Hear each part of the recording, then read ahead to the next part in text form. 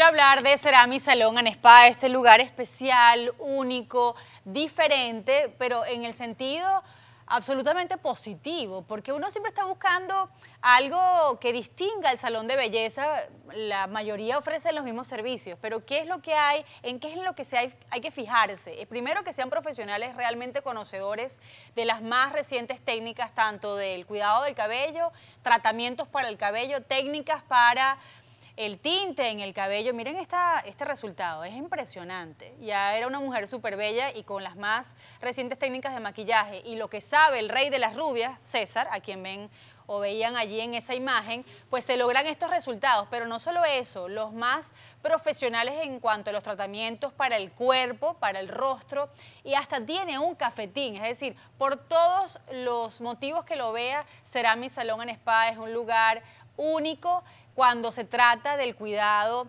del hombre, del caballero o de la mujer que quiera, por supuesto que tenga una genuina preocupación por su apariencia, más a principios de año que uno quiere siempre renovarse, hacer un cambio. Y no dejen de preguntar por las membresías, tienen 2 planes para las mujeres y 1 para los caballeros. Ahí están, les dan descuentos en los servicios y en los productos. Será mi Salón and Spa. Sigo con Carlos Prosperi, diputado de la Asamblea Nacional. Diputado, ¿sabe qué hay? Después de estos acontecimientos, se desatan dudas, incertidumbre entre los venezolanos. Y claro, el resultado común o el comentario común es: perdimos ahora sí definitivamente la sede de la Asamblea Nacional, el Palacio Federal Legislativo. Hace unas jornadas pudieron entrar, pudieron forzar, perdón, al régimen y a los parlamentarios traidores a que les devolvieran sus curules, pero al final el régimen impone con las armas su voluntad. ¿Qué le diría a quienes sientan frustración porque hoy no se pudo llegar hasta el Palacio? Mira, primero lo que quiero decirle a las personas que nos ven afuera, el venezolano, que el arma más poderosa que pueda haber es la voluntad de un pueblo de querer cambiar. O sea, esto aquí no se trata solo, Carla, de que estos más de 100 diputados estemos empujando para abrir las puertas de la libertad, sino que es fundamental que el pueblo de Venezuela y los venezolanos que están fuera de Venezuela, que también han contribuido en esta lucha, sigan haciendo un esfuerzo, que nosotros no podemos descansar. Que fíjate, quizás muchísima gente pensó que después de lo que había sucedido el 5, que evidentemente se violó esto que está aquí, que es el reglamento de interior y de debate de la Asamblea Nacional. Y se violó sencillamente, Carla, porque el artículo número 11 es claro cuando establece que la sesión del periodo del año, del periodo siguiente, es instalado el director de debate, es el presidente en funciones, y no lo quisieron ver estos diputados traidores conjuntamente con los diputados del PSUV, diciendo que el artículo 3 del reglamento de interior y de debate establecía que el diputado de mayor edad era quien podía instalar la Cámara. Eso no es así, eso es falso. El artículo 3 del reglamento de interior y de debate lo que establece es que el inicio del periodo constitucional, o sea, el inicio de esos 5 años por los cuales uno es electo, lo instala el director de debate, será el diputado de mayor edad. Bueno, ellos violaron el reglamento de interior y debate, violaron la Constitución.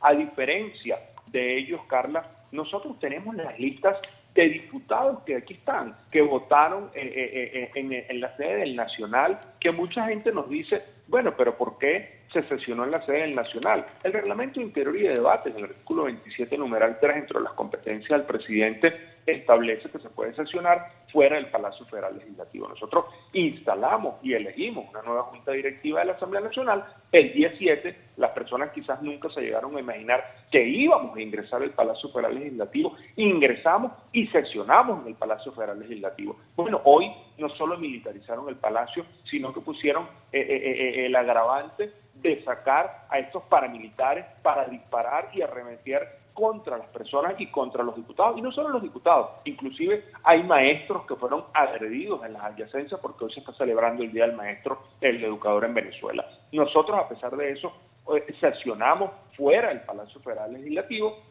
Hoy hicimos avances importantes como, por ejemplo, designar la nueva directiva de Telesur, porque ya basta que se siga haciendo proselitismo político con el dinero de los venezolanos, y nosotros el próximo martes está convocada ya por nuestro presidente Juan Guaidó una nueva sesión en el Palacio Federal Legislativo, y nosotros vamos a seguir luchando para sesionar en nuestro estado físico, en nuestras instalaciones físicas, como nos corresponden de acuerdo a la ley y a la Constitución.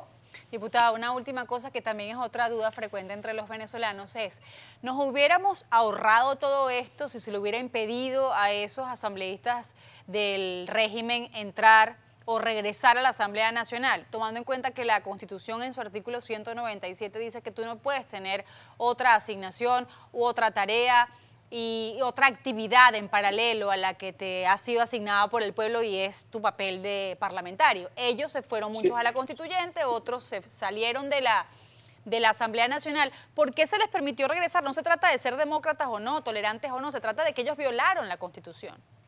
Bueno, fíjate, Carla, el artículo 191 de la Constitución es claro cuando señala que diputados o diputadas que asuma un cargo diferente al cual fue electo pierde su investidura. Exacto. Nosotros debemos decir que ahí hay diputados, como el caso o exdiputado de Francisco Torrealba, quien no es diputado, él ha estado ahí solo como espectador.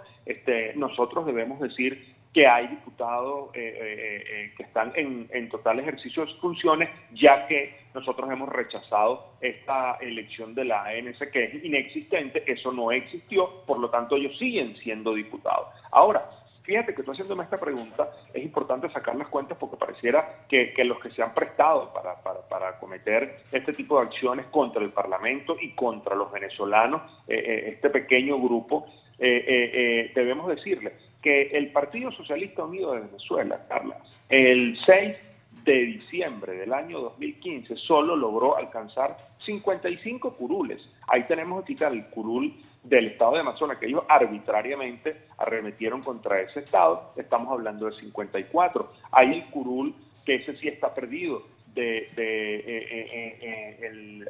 que fue hasta ahora ministro Elías Agua, y su suplente es alcalde en ejercicio de funciones. Eso les da 53 votos. Si tú le quitas el voto de Eustoquio Contreras, que dice que él se mantiene imparcial en todo esto de independiente, son 52 votos. Más 16 votos de estos traidores que andan por ahí, eso les da solo 68 votos, o sea, 6-8. Inclusive, para conformar el quórum, Carla, necesitan 84 diputados, porque si la Asamblea está conformada por 167, la mitad más uno son 84. No tienen ni siquiera los diputados para hacer el quórum y ya basta de seguirle metiendo paquetes chilenos a Venezuela y a los venezolanos. Nosotros lo que sí queremos decir es que se hayan incorporado o no, aquí hay una sola directiva de la Asamblea Nacional que fue elegida con más de 100 votos y que nosotros, Carla, a pesar de que intenten secuestrar el Palacio Federal Legislativo, nosotros no estamos representados en un espacio físico. Nosotros estamos representados en millones de venezolanos que quieren un cambio y tengamos que ir a sesionar al último rincón de Venezuela. Nosotros vamos a seguir defendiendo a Venezuela para tener una Venezuela de progreso,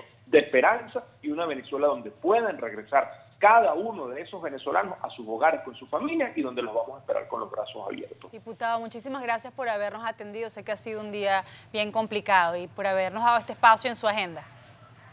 Gracias a ti, Carla, y a las personas que nos sintonizan. Carlos Prosperi es diputado de la Asamblea Nacional Venezolana. Regresamos luego de esta pausa con Omar González, también es diputado y es de la fracción 16 de julio. Así que va a ser también interesante escuchar su punto de vista.